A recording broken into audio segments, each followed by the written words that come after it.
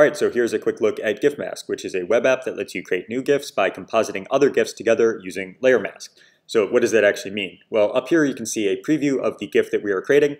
And if we actually look down at the layers down here, you can see that the base GIF here is that preview. So that is what is currently being previewed. Now we have multiple layers on top of this base layer, and those are what are actually being masked off using layer mask. So above that you see layer 1 here, which is the Nick Cage layer. That one is currently not being shown at all. So we have to actually go and define a layer mask so we tell which portions of this layer are going to show up in the resulting GIF here. So I'm actually I can play back the GIF and just sort of see a preview of it. I can scrub through the timeline here, see no Nick Cage action. Let's go fix that. I'm going to select the brush tool up here, and now I'm going to go and start defining the layer mask that I want. So just clicking, and I'm going to slowly mask out Nick Cage here. Not really Photoshop quality tools for this, but you can get the job done.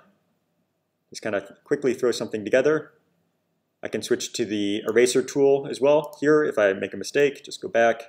And I can also adjust the stroke size if I really want to make things more fine-grained. I missed a few sections of Nick Cage, but that looks pretty solid. So now we have Nick Cage's face, and it is being masked out. Now, what does this mask actually look like? We can actually click on this little icon down here in the timeline to see the mask that we have defined. So the white sections are what are going to show up in the final image. And we can also move Nick Cage around, get him at the center of the rainbow, scale him down, all those types of things. Now, of course, you're not limited to just having 2 layers. You could have as many layers as you really want. So now I've created a new layer. Now I can just drop a GIF from my computer onto here, onto this layers area, or I could go find one from Giphy. So I'm going to say cat, and let's use this cat image. Again, it is completely masked out, but I'm going to use the quick mask tool here to actually reveal part of it. Now it is, let's actually do show bottom. There we go. Now it is a smaller GIF in terms of the resolution, so it's kind of small here. We're going to go scale this up. Let's do like 150% and maybe make Nick Cage a little bit smaller too. It's kind of overwhelming, this image. So do like 75 or 85 is good enough, I guess. And let's go to the cat layer here and just quickly mask things out as well. So just blah, blah, blah.